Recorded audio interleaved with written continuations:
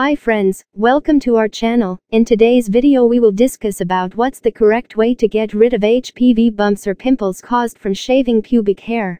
So, let's start.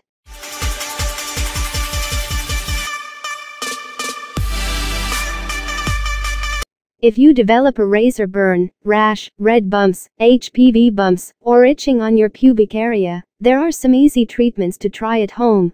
If symptoms don't improve in a few days or last longer than a couple of weeks, you should make an appointment with your healthcare provider.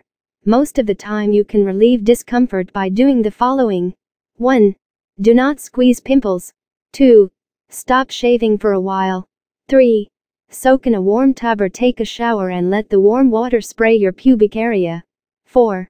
Pat the skin, don't rub, with a soft towel or use a hairdryer on the low or cool setting. 5. Apply lotion, fragrance-free. 6.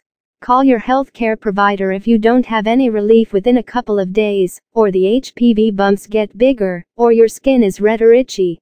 Your healthcare provider may tell you to use a topical over-the-counter antibiotic cream or give you a prescription medicine. Thanks for watching. Take care. We hope you like this video.